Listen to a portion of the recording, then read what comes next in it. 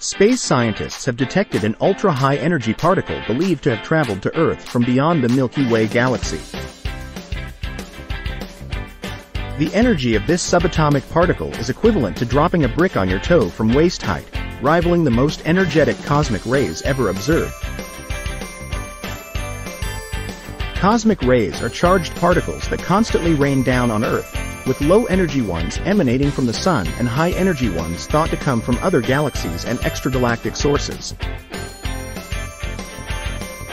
The recently discovered particle, nicknamed the Amaterasu particle, was observed by the telescope array in Utah's West Desert, triggering 23 surface detectors with a calculated energy of about 244 Exa-Electron volts. The source of these ultra-high energy particles remains mysterious, and the Amaterasu particle appeared to originate from the local void, an empty area of space bordering the Milky Way galaxy.